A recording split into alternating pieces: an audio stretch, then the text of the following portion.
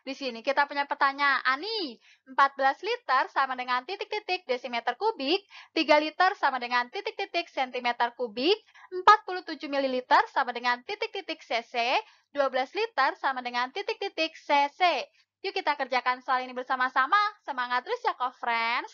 Jadi untuk mengerjakan soal ini, kita ingat-ingat dulu yuk. 1 liter sama dengan 1 desimeter kubik, 1 mililiter sama dengan 1 sentimeter kubik, 1 cc sama dengan 1 cm kubik.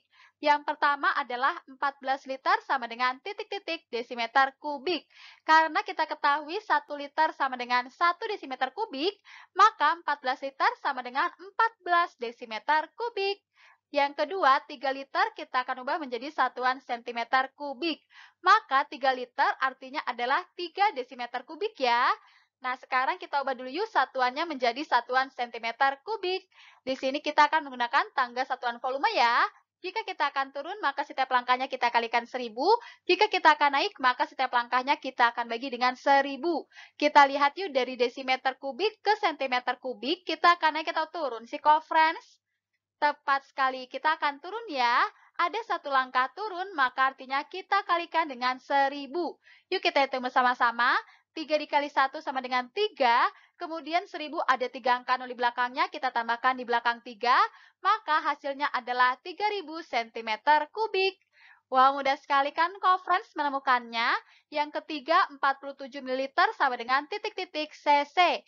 Kita ketahui 1 cc sama dengan 1 cm kubik, kemudian 1 ml sama dengan 1 cm kubik, maka artinya satuannya sama-sama cm kubik ya.